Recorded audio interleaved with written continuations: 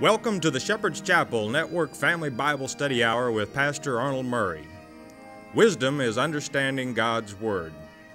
Pastor Murray's unique teaching approach brings God's Word alive with meaning as he takes you on a chapter-by-chapter, verse-by-verse study of God's letter to you, the Bible.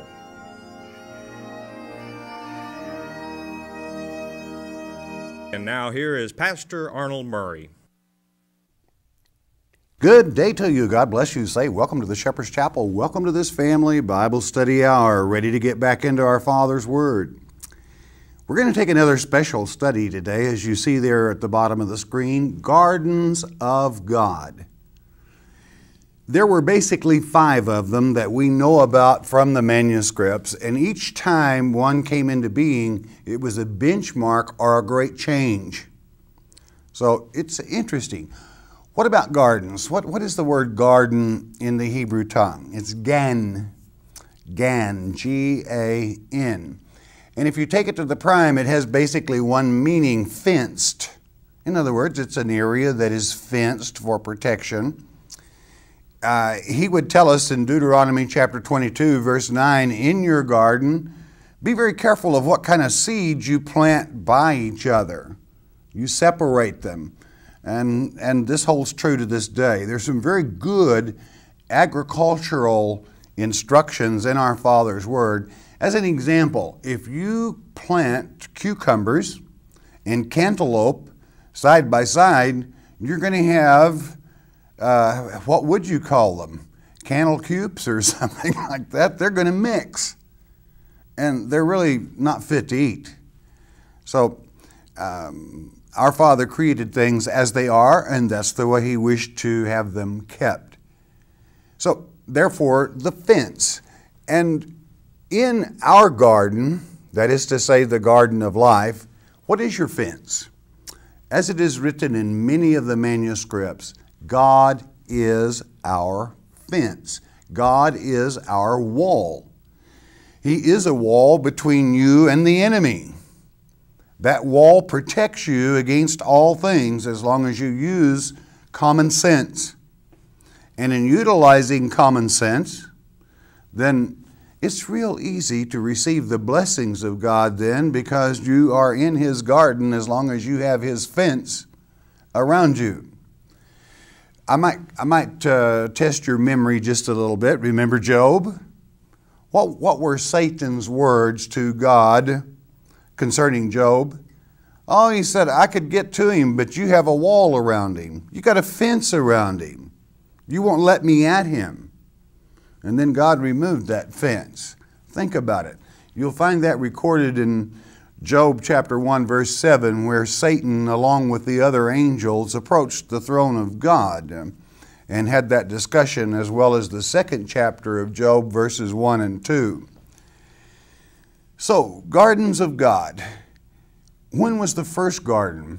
Well, we know from data and artifacts that this whole world was a garden as short a time as, say, 14,000 years ago.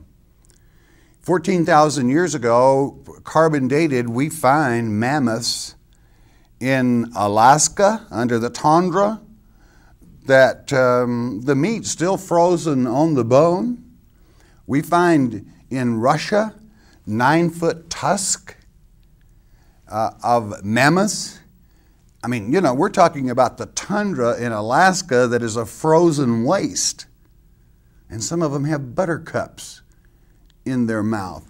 We know from the deserts of Texas and Arizona that there were mammoths, of which you're familiar with this tooth.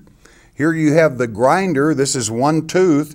This was a vegetarian that lived on lush pastures, the garden of God, this whole earth. But something happened. What was it? Well, let's go to our Father's Word, if we may, Jeremiah chapter 4, and let's try to understand what happened that caused God to destroy that earth age, that particular garden. I mean, each time that a garden changes, it's something really big. Okay, chapter 4, and we'll begin with verse 23. God had just said in verse 22, "For my people is foolish, and they have not known me. They are sottish children." You know what sottish is? Stupid. They don't use their head. And then he says, verse 23, "I beheld the earth." I looked at the earth, and lo, it was without form and void, and the heavens, and they had no light. In the Hebrew, this is tohu va'abohu, which is the same as Genesis chapter 1, verse 2, when God destroyed the earth. God did not create this earth void and without form. It rather became that way. Why? God destroyed the first age, earth age. He tells of it here. This is when that garden diminished.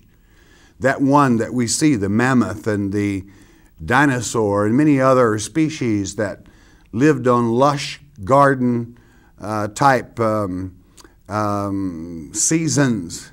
Verse 24, "I beheld the mountains, and lo, they trembled." They were perfect, but now they began to tremble. "And all the hills moved lightly." There was shaking. "I beheld, and lo, there was no man." God destroyed man from earth. "And all the birds of the heavens fled." You don't believe there was a man on earth? Gabriel means man of God. And you know this footprint that we received out of New Mexico, this human type, not human because it's over 10 million years old. It was these angelic beings that were on earth. An angel that can impregnate a woman, there is enough of a mass that it's going to leave a footprint in a lake area where they were bathing, swimming, or whatever the case might have been. But God removed them from this earth. He destroyed this earth age. Why? Because a third of his children followed Lucifer at his fall. Okay, and we continue then with the next verse. 26. "I beheld, and lo, the fruitful place was a wilderness." And in other words, it was fruitful, but it became a wilderness. It was perfect, a garden, a paradise, but it became a wilderness.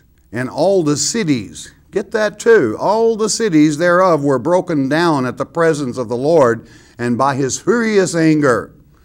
A lot of people are slow enough that they think this was Noah's flood, but he didn't destroy every man during Noah's flood. And he's talking about and identifies it in the Hebrew in verse 23, tohu vavohu. 27, "For thus hath the Lord said, the whole land shall be desolate, yet I will not make a full end." And he didn't. Rather, he created man, Adam. He created the other races. On the 6th day, rested a day, and then created Ha-Adam on that 8th day.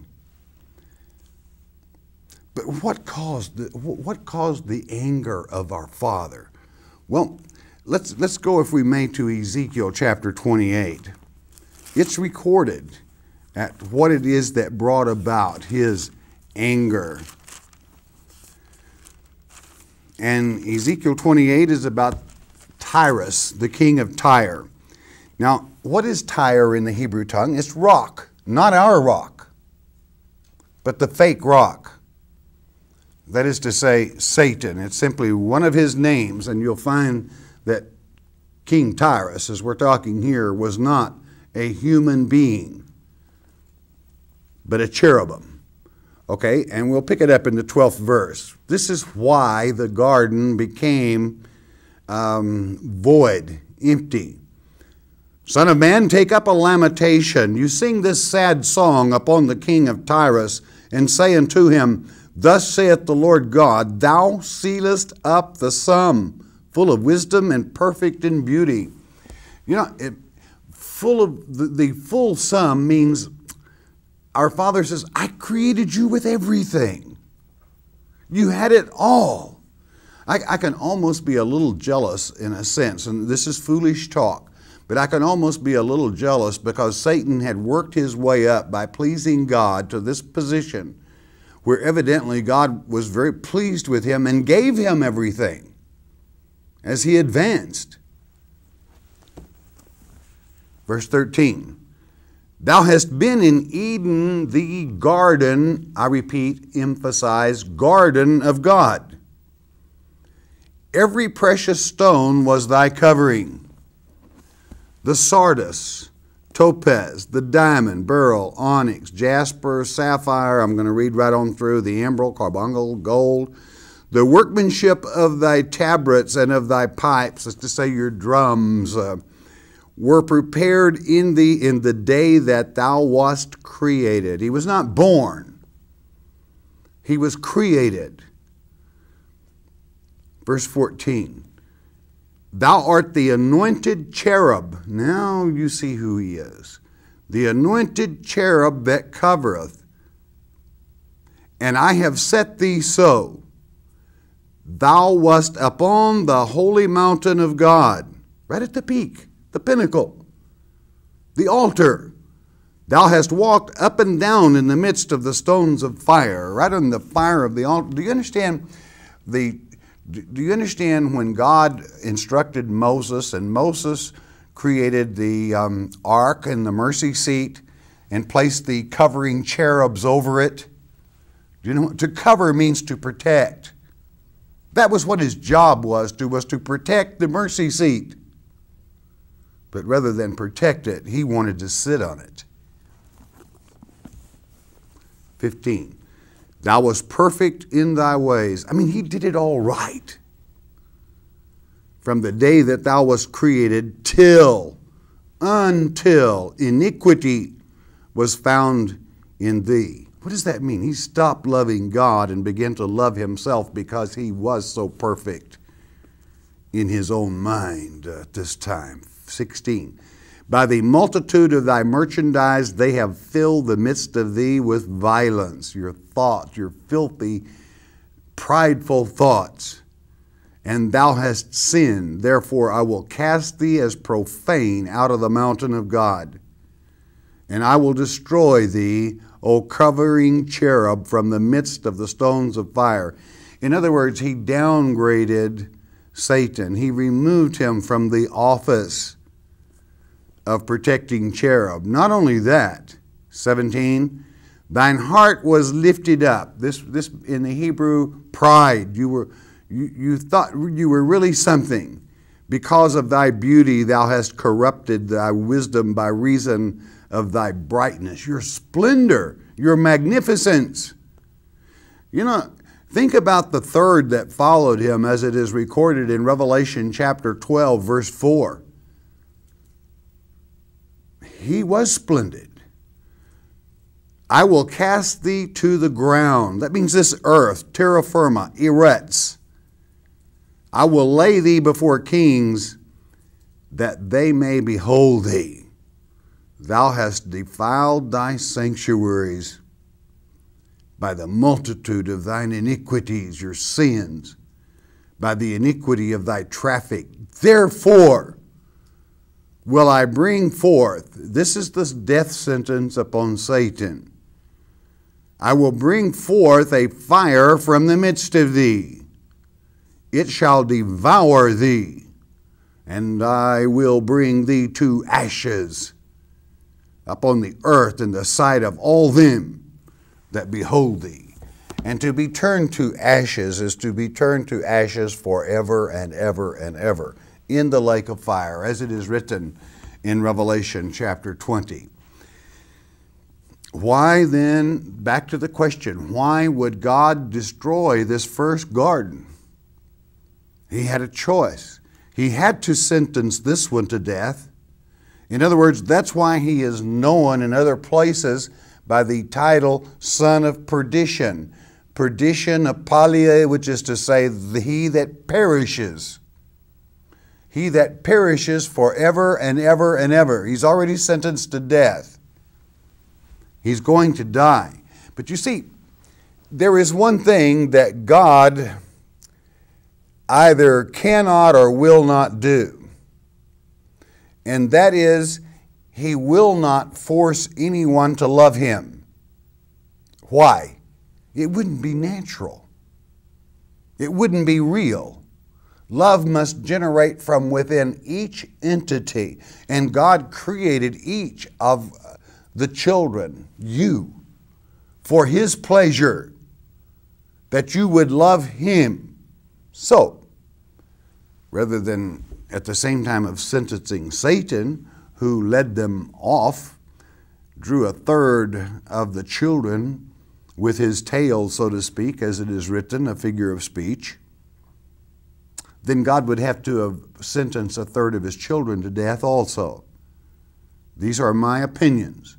He chose rather than to destroy that first earth age and cause each soul to be born innocent of woman, destroyed that garden, and allow that child with no memory of what had happened, that soul. Where does your soul come from? God, of course.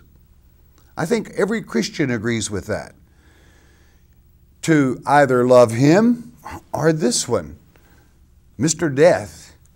Mr. Death because he's sentenced to death. Turn on with me, if you would, to the 31st chapter of this same book of Genesis. We're going to talk about this same garden a little bit further, as even he blends into the second garden. And even with that garden, there was a change of dispensation at the fall of Adam, at the fall of Eve. God here is talking to Pharaoh. Pharaoh thought, Israel, when they should lean upon our father or expect him as the fence or the wall around their garden, they would always kind of run down to Pharaoh, play buddy-buddy. Naturally, that made God jealous because we were His children.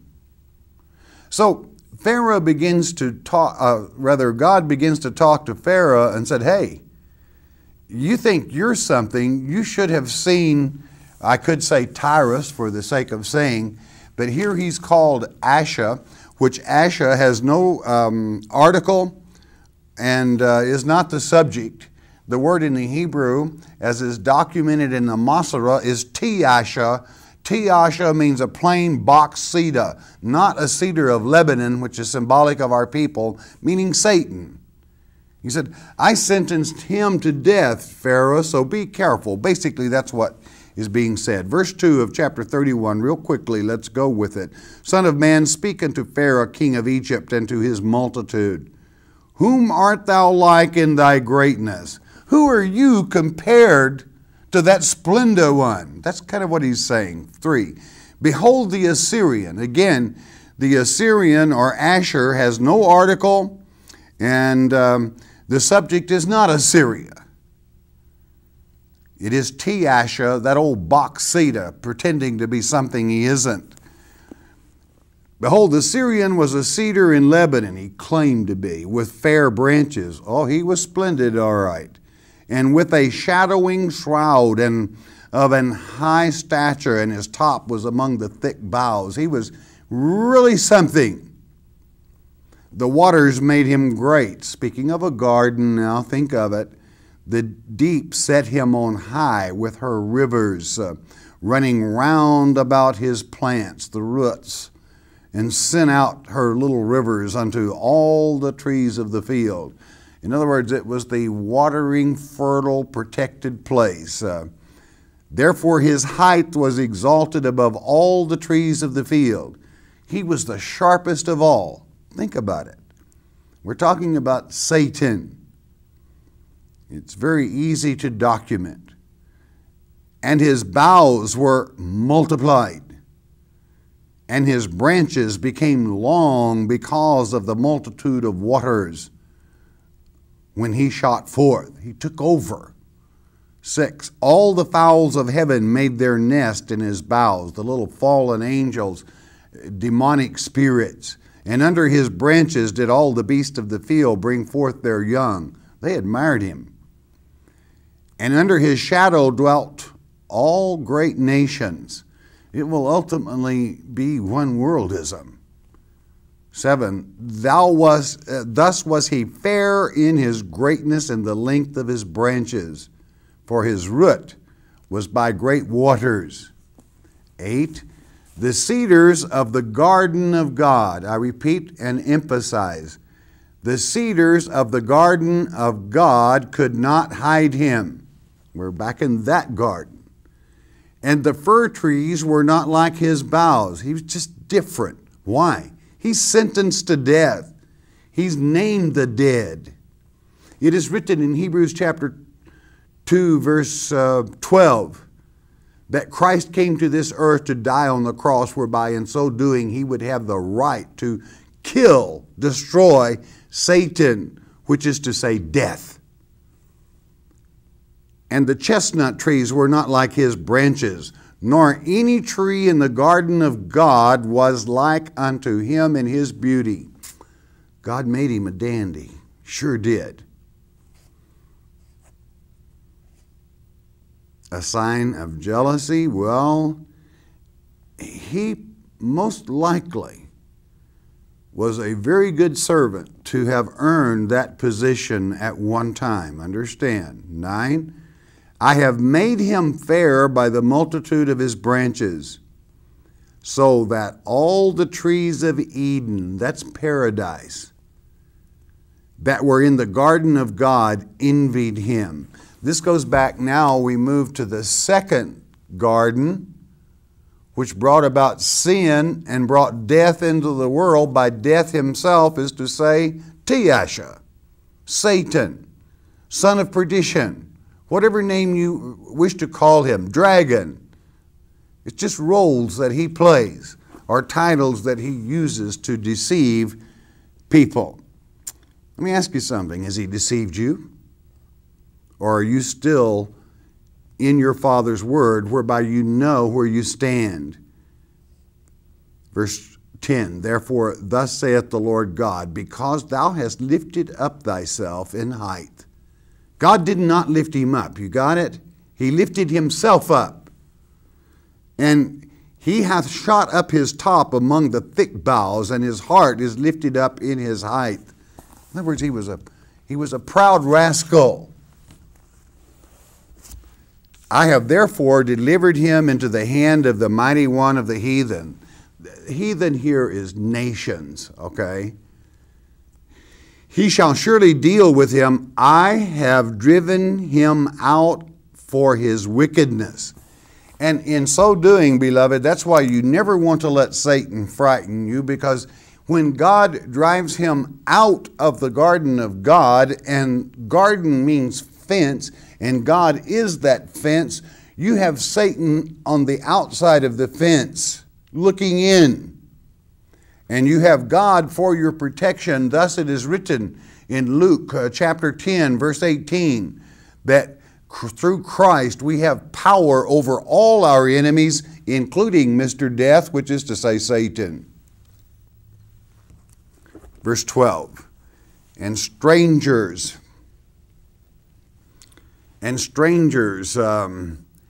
the terrible of the nations, have cut him off and have left him upon the mountains, and in all the valleys his branches are fallen, and his boughs are broken by all the rivers. This is torrents here of the land, and all the people of the earth are gone down from his shadow and have left him. That will come to pass. Upon his ruin shall all the fowls of the heaven remain, and all the beasts of the field shall be upon his branches. More subtle than all, even as it is written in Genesis 4:1. 14, to the end that none of all the trees by the waters, in the garden that is, exalt themselves for their height, neither shoot up their top among the thick boughs, neither their trees stand up in their height. All that drink water, for they are all delivered unto death, to the nether parts of the earth, in the midst of the children of men. This word men in the Hebrew is Adam, so that you know which garden we're talking about specifically in the manuscripts. With them that go down into the pit. In other words, those that follow him, inasmuch as in the 28th chapter, in that garden, he was sentenced to death. Hey, do you want a free ride? It's real easy to jump on his bandwagon and fly out of here.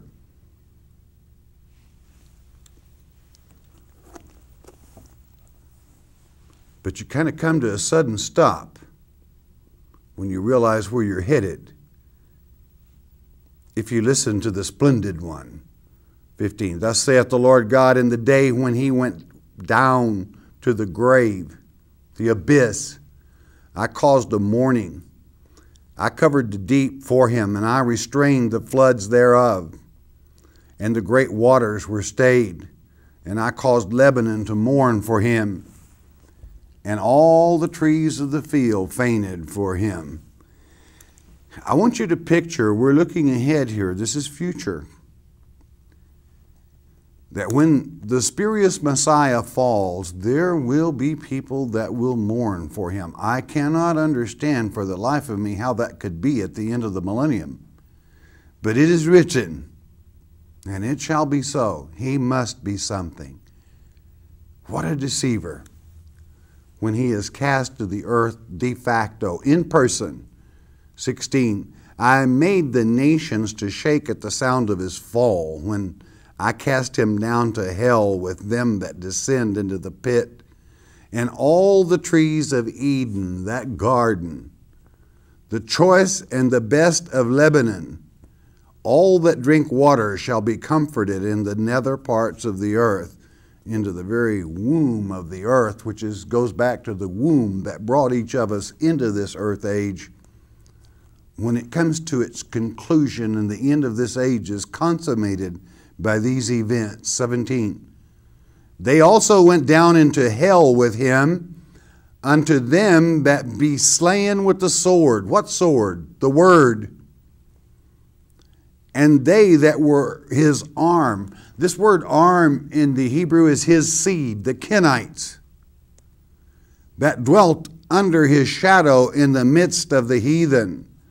Zerah. It's almost like Zawan, the tares, in the Greek. Interesting, what? Well, I don't know. There's decisions to be made. And you'll be the one that makes the decision for yourself. And the word is very easy to follow. And I trust that you follow it. Now, God has been speaking to Pharaoh. He said, what do you think about Satan? He was really something, and I brought him down, and he's Mr. Death now. And he continues the subject now in the 18th verse back to Pharaoh. To whom art thou thus like in glory and in greatness among the trees of Eden? Pharaoh was just a human being. Yet shalt thou be brought down with the trees of Edom into the nether parts of the earth. Thou shalt lie in the midst of the uncircumcised with them that be slain by the sword. This is Pharaoh and all his multitude, saith the Lord God. So, that's what happened to the first and the second garden. We could take it a little further. Let's go to Genesis 2. Let's go to the second garden, and then we'll leave the second garden and continue with the third, inasmuch as there are 5 of them. And that event, each time you change a garden, it's a benchmark. When the first garden ended, it was the Kabod, the Katabel, the overthrow of Satan and his being sentenced to death, the mighty one. Do not think for a moment there was not a time that God loved him dearly. That is obvious from the manuscripts. And then he turned on our Father. Let's talk about this second garden. Genesis chapter 2, verse 8. We're just going to cover a couple of verses here. And the Lord God planted a garden eastward of Eden. Here it goes. Second garden. Another dispensation. And there he put the man whom he had formed. Not the one created, the one formed. 9. And out of the ground made the Lord God to grow every tree that is pleasant to the sight. That means apple trees, orange trees, pretty trees, plum trees, and good for food. I mean, you can eat all you want from them. The tree of life also, that is to say Messiah, that is Christ, the tree of life, in the midst of the garden, and the tree of the knowledge of good and evil. Now, I want you to be, I know all of you should know this if you've studied with me any period of time. Tree in the Hebrew tongue is etz. It comes from a prime, atash, which is to say the backbone, the trunk. These are the limbs. And the back is where the central nervous system is that attaches to the brain, that gives you the knowledge of good and evil. You know when you're doing right and you know when you're doing wrong. And naturally Eve partook of that tree. But God placed that tree of the knowledge of good and evil in that garden. Why? That's one of the reasons that I base the theory that this is a testing time. Which are you going to love? The tree of life or the tree of the knowledge of good and evil? I got news for you. The tree of life is spoken of in the last chapter of God's Word, Revelation chapter 22. But I assure you the tree of the knowledge of good and evil isn't, because he will have been turned to ashes from within. To be turned to ashes from within, as we read in Ezekiel chapter 28, is a Hebraism that means fini. It's over. Forever and ever. This is why so many people confuse the terminology forever and ever. Ashes is forever and ever. Never again. That's the second garden. There was a third that we will get into in the very next lecture. It's called Gethsemane. Christ went into that garden and he was heavy of spirit. He was sad. Well, we'll start there. Let's do it. Let's do it. Go to Matthew chapter 26 with me. In the New Testament, go to Matthew 26. Christ he knew it was coming to that time. There was a cup that was about to be placed in place, and that cup was not his crucifixion, as many thought, but that cup is the cup of wrath that will be poured out upon this earth once again. Christ was hoping there was a way that could be avoided, for that is his very next, how do I say this, de facto action on this earth in person. The Holy Spirit will be with us till that time, is to pour the wrath of God out on those, and I just want to get a verse or two in it, and we'll take it up here in the next lecture. Verse 36 of Matthew 26. And it reads, Then cometh Jesus with them into a place called Gethsemane. It's an oil press, okay? For what kind of press? Olive oil, the anointing oil of our people. And saith unto the disciples, Sit ye here while I go and pray yonder. 37, and he took with him Peter and the two sons of Zebedee, that's to say James and that John, and began to be sorrowful and very heavy. It was a sad time. And then saith he unto them, My soul is exceeding sorrowful, even unto death. Tarry ye here and watch with me. Let me ask you something. Do you watch with him? It's a 1-hour watch. Or do you fall asleep? We watch the prophecies of this great word. Yes, this was a garden. Tears were shed. And some of his most prominent disciples were with him. And he said, watch with me. Do you know what they did? They fell asleep. Flesh is very weak. And that's why you must think spiritually. Think in the inner self, the inner man. when you concentrate on these 5 gardens of God. This gets us to the 3rd garden. We have 2 more to go after we finish this one. Next lecture, hey, don't miss it. All right, bless your heart. You listen a moment, won't you please? The Mark of the Beast on CD is our free introductory offer to you. What is the Mark of the Beast? Many false teachers would have you believe it will be a tattoo on your forehead or a computer chip implanted under your skin. It is getting late in the game. You need to know what the Mark of the Beast is. As it's written in Revelation chapter 13, verse 8, many will be deceived. There is no need for you to be deceived. Christ said in Mark 13:23, "Behold, I have foretold you all things." Jesus indeed told us how not to be deceived, and Pastor Arnold Murray takes you on a step-by-step study of God's Word concerning this critical subject, the Mark of the Beast. The telephone call is free. The CD is free. We don't even ask for the shipping and handling. It is free as well. All you need to do is call 800-643-4645 to request your one-time, one-per-household copy of the Mark of the Beast. You may also request your free CD by mailing your request to Shepherd's Chapel, Post Office Box 416, Gravette, Arkansas 72736. Don't be deceived by Satan. All right, bless your hearts. There we are back again. Let's have the 800 number if we may. 1-800-643-4645. That number is good from Puerto Rico throughout the U.S., including Alaska, Hawaii, and all over Canada. Hey, if the Spirit moves and you have a question, share it, won't you? Now, those of you that listen by shortwave around the world, it's a pleasure having you with us. As always, your announcer at the end of the hour will give you our mailing address. You got a prayer request? You know what? He's your Father, your nearest of kin.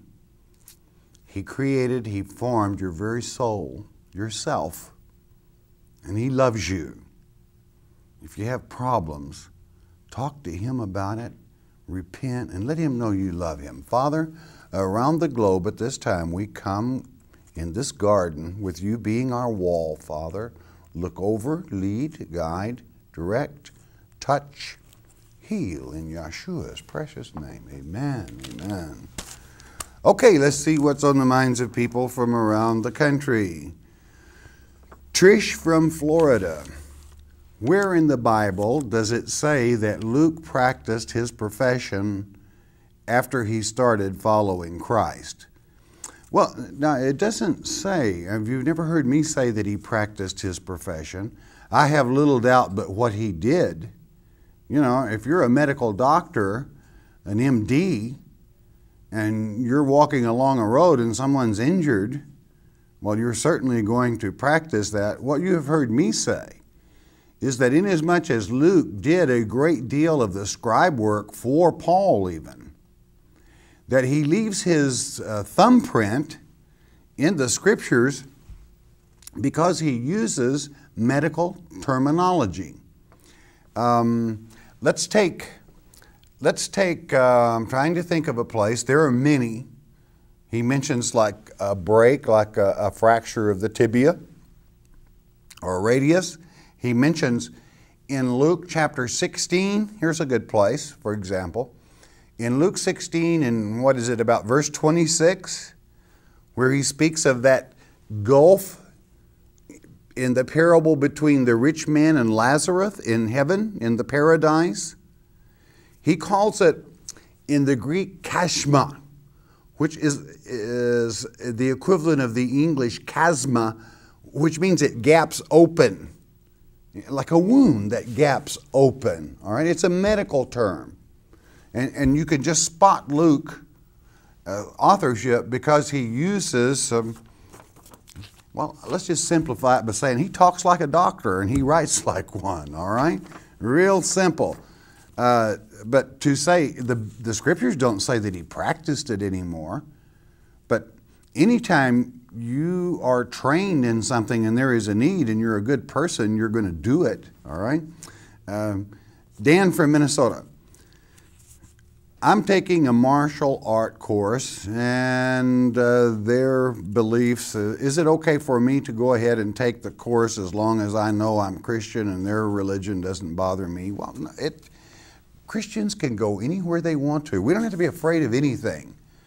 And you filter. A filter is what we term discernment. And hey, pick up the good and put out the bad, all right?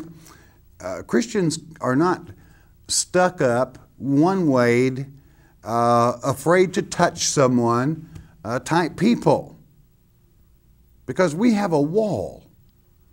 We can go wherever we want to using common sense, all right? Deborah from Tennessee. I told someone that had a daughter on drugs to talk to the man upstairs. Is it okay to address God as the man upstairs? It's a figure of speech, and it wouldn't offend him, especially when you're talking to a person that may not be perhaps a well-founded Christian. That is colloquialism that they understand, and communicating is planting seeds. No problem. Catherine from Michigan. Why do you say Jerusalem is God's favorite place? That's real simple.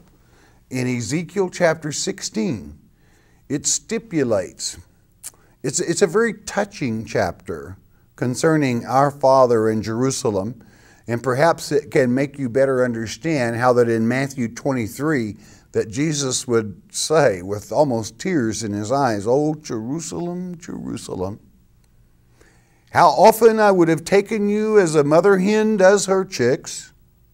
In other words, there's a great love there, but it comes forth because God describes Jerusalem as a little baby girl that is born to a heathen family that did not know the cleanliness of how a birth should be handled. And he described why. Because the Jebusites formed Jerusalem, and they called the city Jebus. That was Jerusalem's original name, Jebus. And it was born unclean. I mean, the Jebusites, there was not, they were heathen, just like that, barbarians.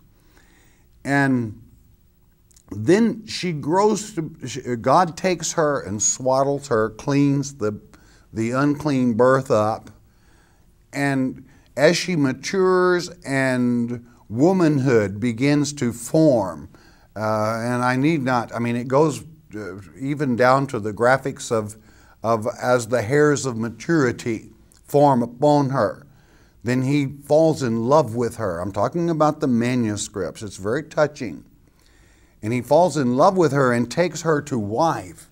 And this is an analogy of God taking to wife this girl at maturity, only it's the city. It's his favorite place.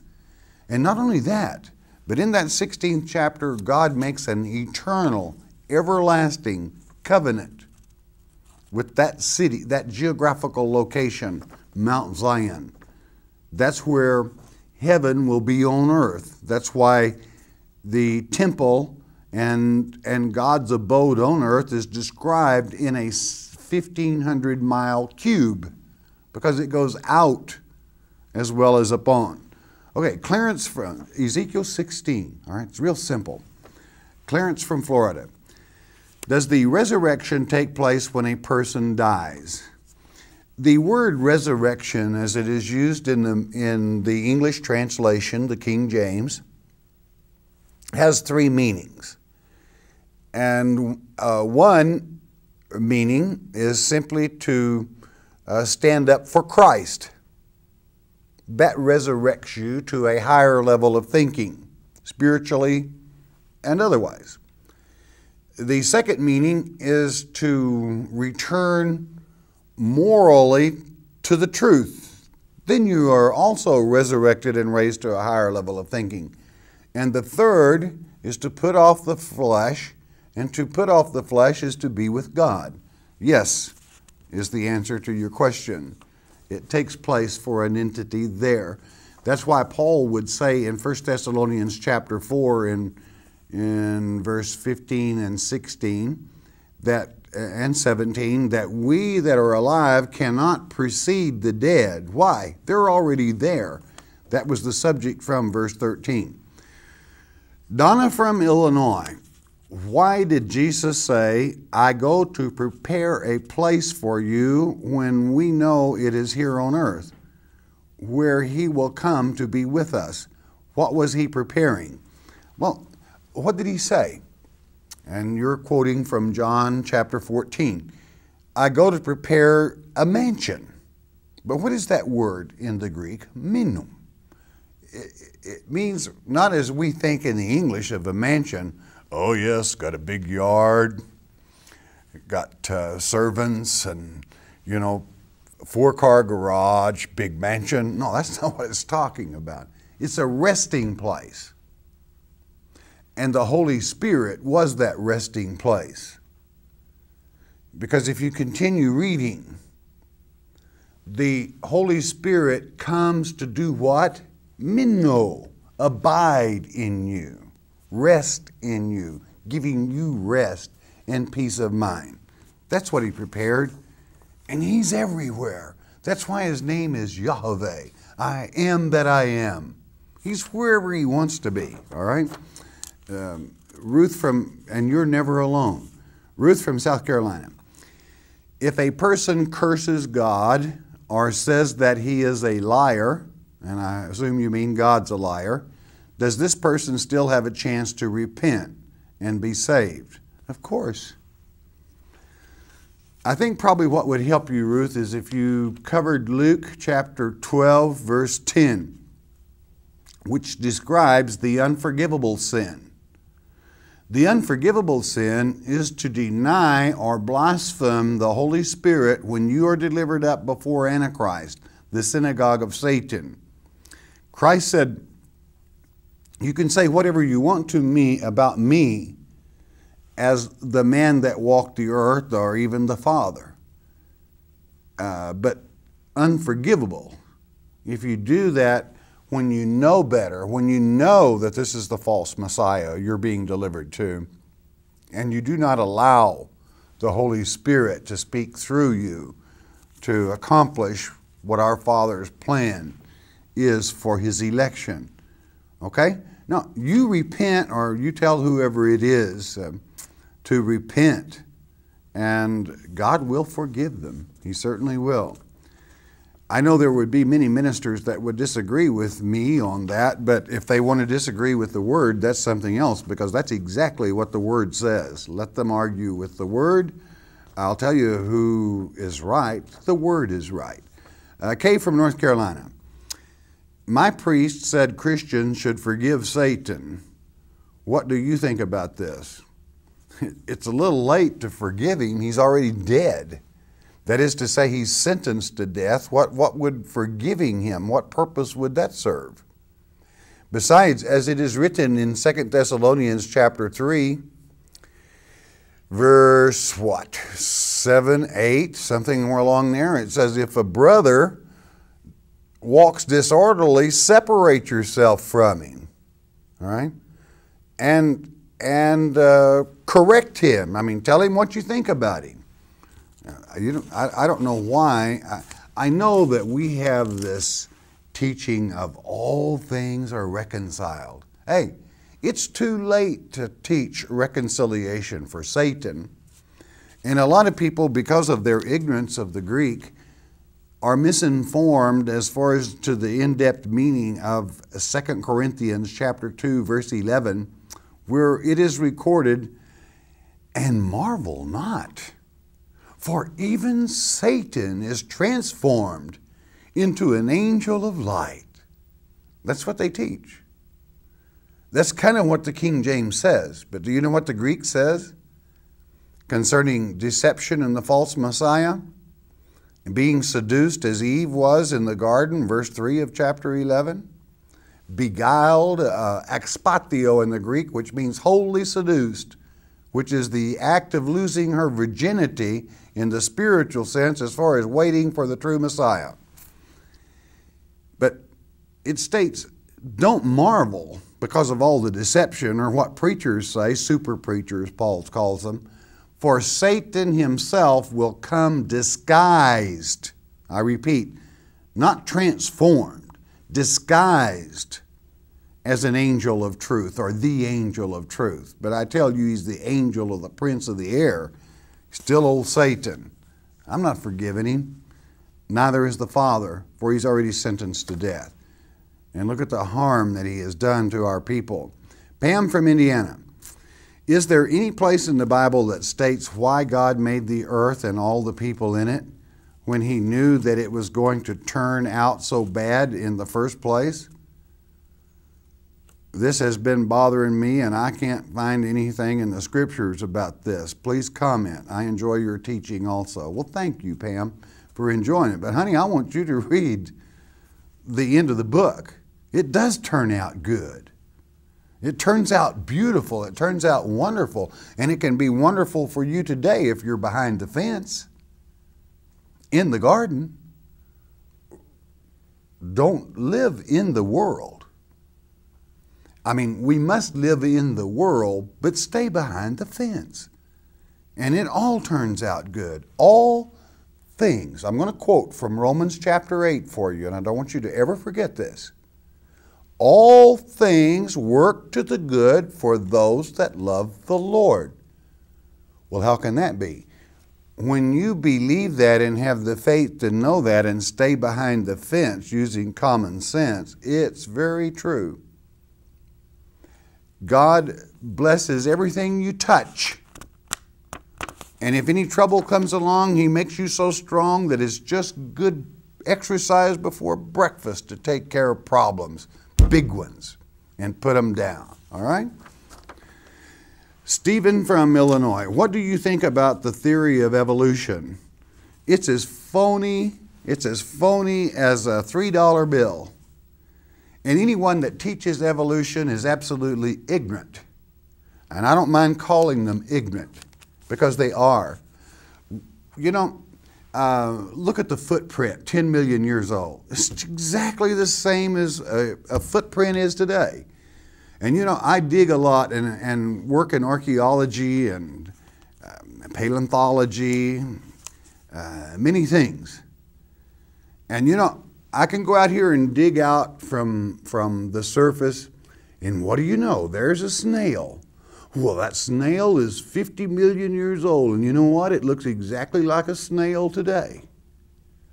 And they find the little jawbone here, you know, Leakey or whatever his name is, little jawbone. Oh, hey, we've discovered the missing link. This is man's little bridge from time past, and with their intelligence, you know, they put it all together, and they put a face on it, and you know what?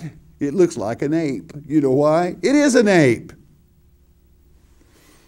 For evolution to be a fact, it would have to be, as creation was, an unending event. In other words, you would have to at all times find various animals in different states from the amoeba. In other words, it would have to continue to happen. It would have to be happening today, evolution. Only an idiot, only someone ignorant could not see through that folly. Okay? I know that may offend some people, but I could really care less. It's the truth. Anybody that would believe in evolution when everything is as it always has been, there is nothing new under the sun, is ignorant if they believe things evolve. Our Father created our wonderful bodies. I guess they're wonderful. In such a way that they do adapt to certain conditions. It's kind of amazing. I mean, like to temperatures. We adapt to temperatures. You move from the north to the south and your blood thickens or thins or whatever the case. That's what I think about evolution. I feel sorry for people that can be duped. And there are a lot of really intelligent people that are ignorant as far as evolution is concerned. And yet, you know what? While I'm on this, I'm in the various universities and colleges that I travel to and work with, credentials, you know? I mean, I'm an intelligent being, and I can see that couldn't be, but I have to worry about my credentials. That if I were to speak out against evolution, after all, I'm speaking as some professors speak, okay? My credentials. Hey,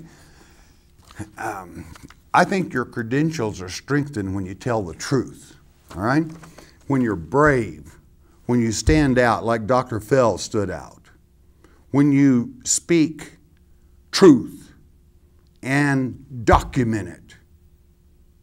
That's what truth is. Okay, I'm glad I got that out of my... I'm glad you asked that question, Steve. I don't know why, it just made me feel good all over to give my thoughts on the theory of evolution. Leland from Virginia. I'm 59 years old, been to several churches. I've received more understanding from you in 3 months than ever. Can you explain hell to me? Well, thank you for the... God's Word is what does it, Leland. It's not this man. It's God's Word. When it's taught, then it just really makes a difference. I want you to take your Strong's Concordance, and I want you to take the word hell, and I want you to find the 3 main reasons. There's 3 main names that are translated into the English hell. There are actually 4, but there's one that is just a living, it's called Tartarus, which is the place of the fallen angels. But it means grave, and that's all, okay?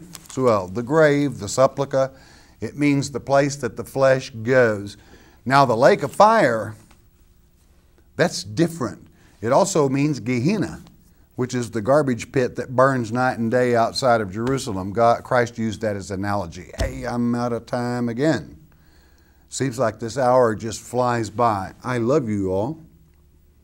But what's more important, God loves you because you listen to His Word, because you enjoy studying His Word. That makes His day. And when you tell Him you love Him and make His day, He's going to bless you. You can have faith in that. This is the most important thing, though. And it's this, that you stay in His Word every day, and His Word's a good day. Know why? Jesus, Yeshua, is the living Word. Hearing God's Word with understanding will change your life. We hope you have enjoyed studying God's Word here on the Shepherd's Chapel Family Bible Study Hour with Pastor Arnold Murray. If you would like to receive more information concerning Shepherd's Chapel, you may request our free introductory offer. Our introductory offer contains the Mark of the Beast audio tape, our monthly newsletter with a written Bible study, a tape catalog, and a list of written reference works available through Shepherd's Chapel. To request our free introductory offer by telephone, call 800-643-4645 24 hours a day. You may also request our introductory offer by writing to Shepherd's Chapel, Post Office Box 416, Gravette, Arkansas 72736. Once again, that's Shepherd's Chapel, Post Office Box 416, Gravette, Arkansas 72736. We invite you to join us for the next in-depth Bible study each weekday at this same time. Thank you for watching today's program, and God bless you.